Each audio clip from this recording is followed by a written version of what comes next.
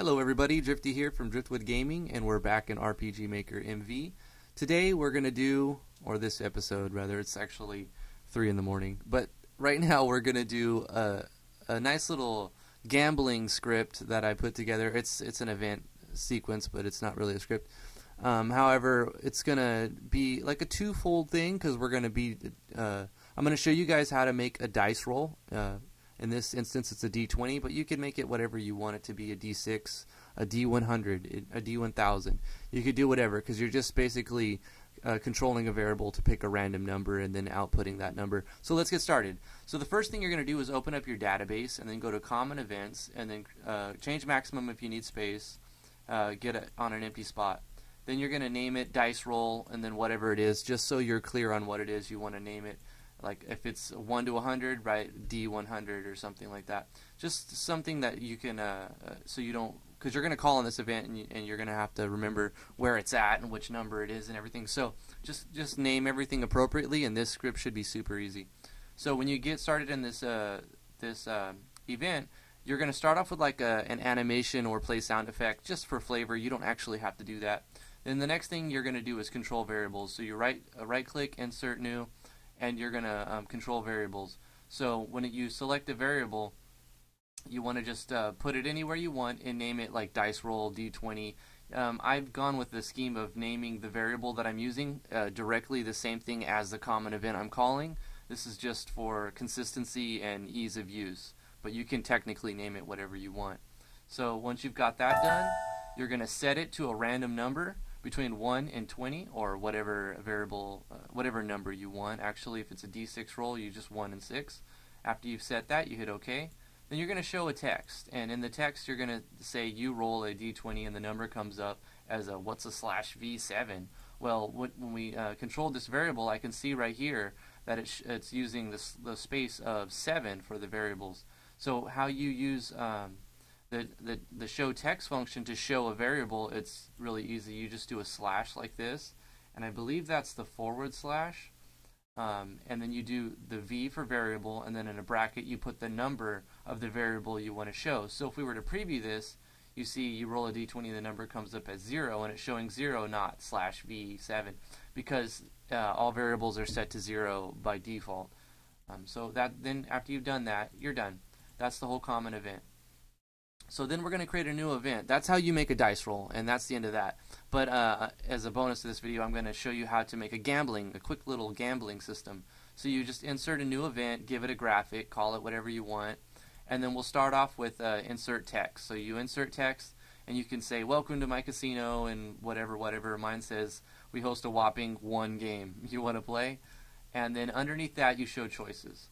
So you insert show choice, and then you can specifies this is flavor, however you want. The first option will be your go ahead, let's gamble choice. The second one could be no, I don't want to gamble, or I don't gamble, or whatever. But I've opted to put in how's it work to explain to the player, they're going to spend their hard-earned gold here. They're going to want to know how, what are the rules. So that's a pretty good function to put in. So number 2, how's it work? 3, don't gamble. That's a end the conversation type thing. So underneath that, you're gonna, after the show choices, when they say roll the dice, you're gonna insert a text, just basically saying, all right, place your bet. And then you're gonna control variables again. You're gonna create a new variable here, insert control variables, and then I'm using gold carried 29 here. So basically, you're gonna pick another spot, nothing that's already used, and you're going to insert a text for it like gold carried or amount of gold or something like that to let you know when you call on it later that this is to check for how much gold. Then we're going to set it to game data. And game data it's a really cool function where you can basically set a variable based on like how many items of this you have in your possession, or if you're wearing the armor, it'll be set to 1, or where the party's at even. But if you go to other, you see all these options, select gold, and then hit OK. So now it's setting this variable to the amount of gold you have in your inventory. Underneath that, you're going to input a number. So this will be, I'll just show you right here. You go to new, input number is right at the beginning. So it says message, right underneath the message thing in the first box. Input a number, and you can have as many digits as you want, but you have to create a new variable again. So on this one, I created a variable called gambling bet, and I put that one right next to gold carried. So you just select gambling bet, or call it whatever you want, select a new variable slot, and give it as many digits as you want them to be allowed to gamble with, and you hit OK. Underneath that, you're going to create a conditional branch. So you right click and you insert new, and you're going to click on conditional branch. That's flow control. And then when you open up that conditional branch, you want to set it to a variable, and you're going to select the gambling bet, and then you're going to select greater than, and then you're going to put to another variable the gold carried. So if your gambling bet is greater than the gold carried, then do this. But we're also going to check the box that says create an else branch, because what if they're saying I want to bet 100,000 and they don't actually have 100,000? So if they have, if their bet is more gold than they actually carry, then the first thing we're going to say is input text saying you don't have that much gold, and then it's going to break because it's going to go all the way to the bottom and end, and that's the end of it. Then underneath the else handler, we're going to put a change of gold. So basically, you just go to insert new, and then you're going to go change gold, and then you're going to decrease by a variable the amount that they bet, the gambling bet. And then once you've done that, you just hit OK, and then you're going to call on the common event we just created, the dice roll. So you right click, you insert new, common event. It should be, I think it's right here, under flow control, common event. You input a or you call for a common event, and you select the dice roll d20 that we picked, and then underneath that you're going to insert text. Where are we at? Here we go. No, I'm sorry, scratch that. Underneath the common event call, we're going to create another conditional branch. And this conditional branch, you're going to say the variable dice roll, d20, is less than or equal to 11. Before I go into this, I should explain how my game is working. So I'll go over the how's it work part, just jumping to the bottom so you guys know. So when you say how's it work, all it does is explain a text box to you, and then it ends. So it says first you place a bet, then you roll a d20 die. And if you roll 12 to 19, you double your bet. If you roll a 20, you triple your bet. If you roll a 1 to 11, the house wins and you lose your bet. So that's I should have started with that. But that's basically what we're designing. So now that you understand how that works, we're going to go back to the conditional statement. So we just called on our common event underneath this else handler. You know, if the gold gambling bet's bigger than the gold that they carry, then they don't have that much and it ends. The else handler, you're going to change your gold, insert new, change gold, and you're going to decrease that by the gambling bet. I'm sorry, then we have the dice. We call the common event of the dice roll d20. And you can see the script right here, so you can copy it. If dice roll d20 is, I'll go back to the conditional branch. The dice roll is less than or equal to 11, then do this. And we're going to create a conditional branch in here as well. So if it's if they roll under a 12, then we're going to say you've lost the roll, try again, and then it's going to end here. And then the else handler for that is if they rolled a 20, so then we create underneath the else handler for this, it's nested conditionals. It can get confusing, but I'm going step by step. So underneath this conditional, under the else handler, we create another conditional branch. So we right click, insert conditional, and this conditional branch is going to have the variable dice roll d20 equal to 20. So if this is equal to 20, then do this. Also check create an else branch, because we have to nest another conditional statement. So if they got a 20, then we're going to say nice, you rolled a 20 and you tripled your bet. So then we're going to change the gold by adding a variable, insert gold, and then select variable and select the gambling bet. Copy and paste that 3 times, because they've already paid for their bet, so this is giving them their money back. And then you're giving them double their money here, and then the third one is tripling their money. So underneath the else handler that we checked the box for, you'll have an else statement right here.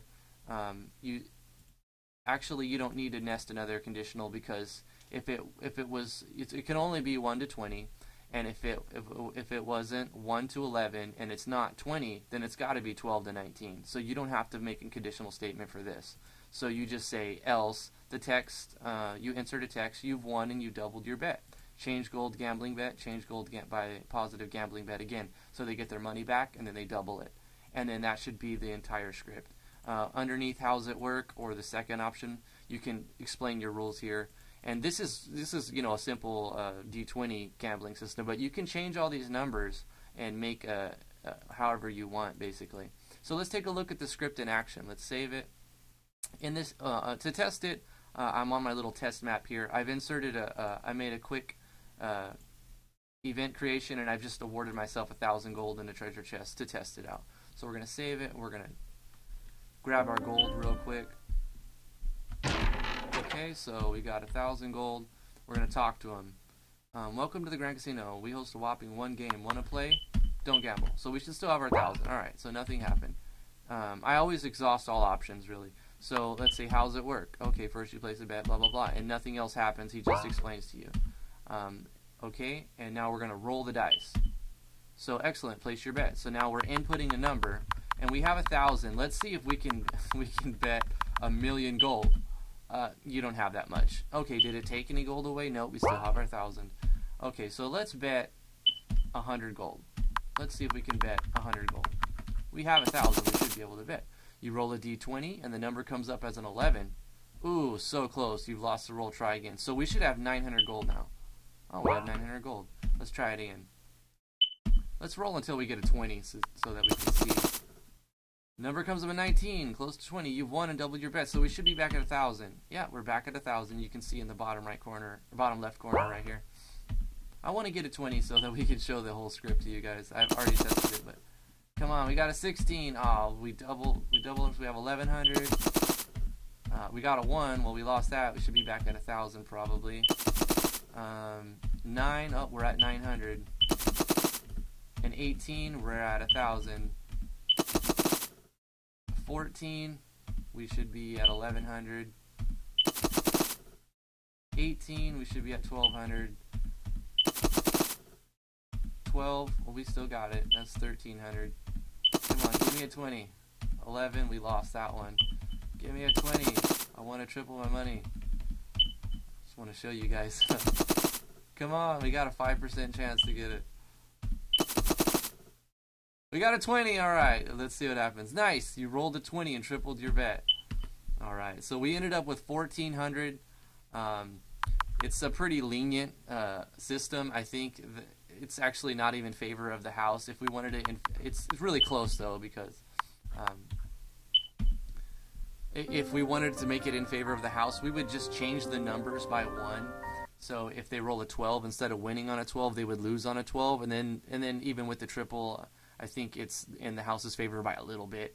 And if you wanted to make it even harsher, if they have to roll a 14 or higher to win, double, and 20 is still a triple. If you were to get rid of that triple modifier, then having it 11 is a loss, then it's automatically in the house's favor. But you guys can mess with the statistics. I just wanted to go over how to make a common, like a D20 or a D6 dice roll script or common event, and how to make a little gambling system to put in a side game to put in your, and you could even, instead of having a guy, you could make it like a machine and make a casino type, slot machine type rolls. And I mean, really the options are endless. It's really up to your imagination. I'm gonna let you guys go. Thank you guys for watching. I really appreciate every viewer I get. If you like this sort of content, give it a thumbs up. Subscribe to the channel if you want to keep updated. I'm planning to put out a lot of MV stuff because I'm super psyched and hyped for it. I've been waiting a long time for this to come out, so I'm definitely going to give you guys some more content as much as I can. Thank you guys for watching again. We'll see you guys in the next tutorial.